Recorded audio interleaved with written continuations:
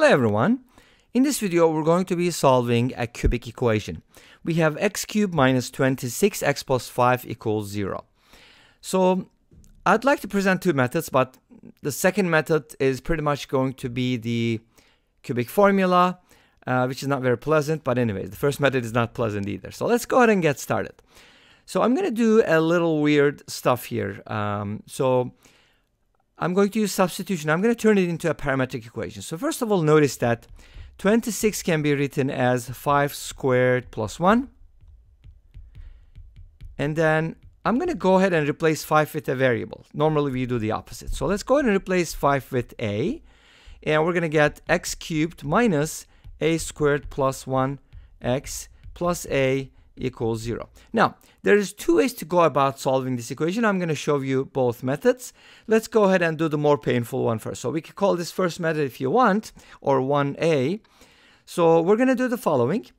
This is a cubic equation and it's parametric, so it's quite difficult to solve as is. But if you can turn it into a quadratic equation because we have a squared. So let's go ahead and do the following.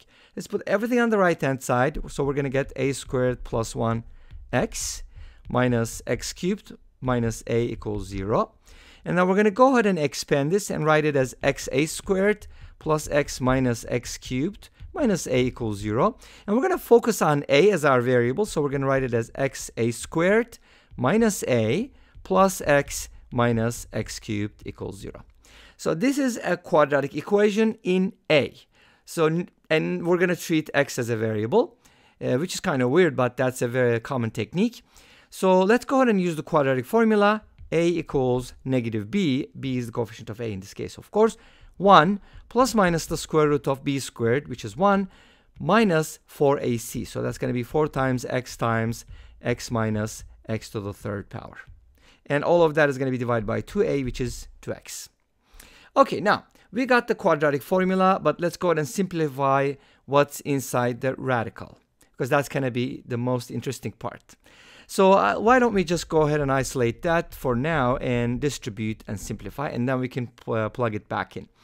So it's going to be 1 minus 4x squared plus 4x to the fourth power. This may not look like a good thing, but notice we can write it like this.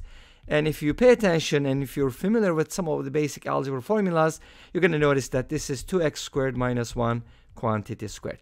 So that's nice because we have a perfect square inside the radical, which is perfect, right? So let's go ahead and plug it in. A can be written as now 1 plus minus the square root of 2x squared minus 1 quantity squared divided by 2x. Now, since we have a perfect square inside the radical, we can go ahead and square root it. Square root and the square cancels out, but we have to use absolute value, but the plus minus will take care of that. So we're going to get two solutions from here.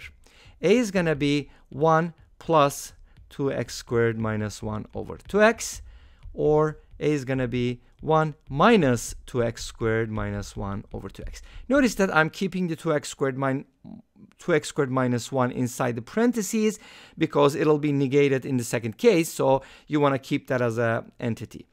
So now if you simplify the first part, 1 is going to cancel out. That's fairly simple. 2 is going to cancel out, x is going to cancel out, so you're going to end up with something as simple as a equals x, which is cool, right?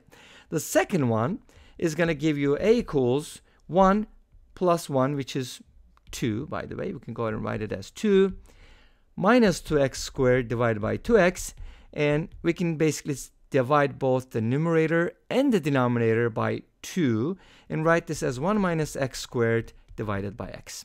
So we solved the quadratic in terms of x. We got the a values in terms of x. Great. So what does that mean? It just means that we can kind of reverse the process, switch roles, and write it as factored in x form. Okay, I don't know if that makes sense, but anyways. So here's what we're going to do. Since a equals x is a root, that means x equals a is also a root, which means x minus a is a factor. And the second one, by using cross multiplication, we can write it this way and putting everything on the right hand side, x squared plus ax minus 1 equals 0. So we basically get two solutions here, or two equations I should say, but we can go ahead and put those two together, right? So let's go ahead and do that right now. So the first factor is going to be x minus a. The second factor is going to be x squared plus ax minus 1 equals 0. And what is that supposed to mean? Now, we do know that a is equal to 5 because 5 is equal to a. Remember that, right? That's our weird substitution. So we can go ahead and replace a with 5 now. So that's going to give us x minus 5 multiplied by x squared minus 5x minus 1 equals 0. As you know, this equation has 3 solutions. One of them is x equals 5. The other one comes from the quadratic formula, negative b plus minus the square root of b squared minus 4ac. That's going to give you 29 divided by 2. And those are going to be the solutions. Now, what is another approach after we do the parameterization of this equation? How can we solve it, right? So let's go ahead and rewrite this equation. X cubed minus a squared plus 1x plus a equals 0. So that was the original equation. Remember, our original problem was x cubed minus 26x plus 5 equals 0.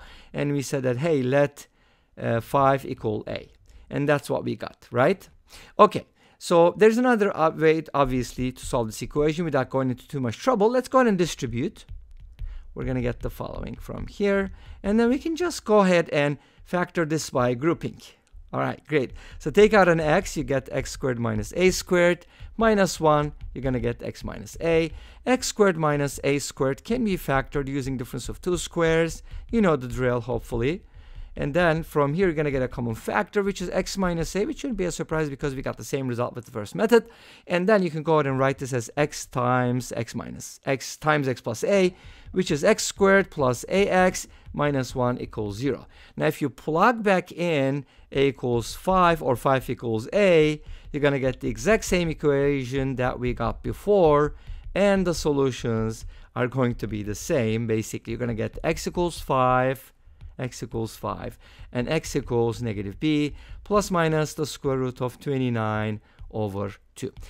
There are 3 real solutions to this cubic equation, which indicates, or which means that when we take a look at the graph of it, it's going to have 3 x-intercepts. So let's go ahead and take a look at the graph now and see what that looks like. Okay, and before we look at the graph, I just want to mention something real quick here. Obviously, if you notice that we don't have to go into this parameter thing, you could also write this as x cubed minus 25x minus x plus 5, and by factoring by grouping will also work here in this case. So I just wanted to mention that real quick before we take a look at the graph of this beautiful cubic equation that has 3 x-intercepts. And those are going to be the solutions. Well, this brings us to the end of this video. Thank you for watching. I hope you enjoyed it. Please let me know. Don't forget to comment, like, and subscribe. I'll see you tomorrow with another video. Don't forget to watch the shorts. Until then, be safe, take care, and bye-bye.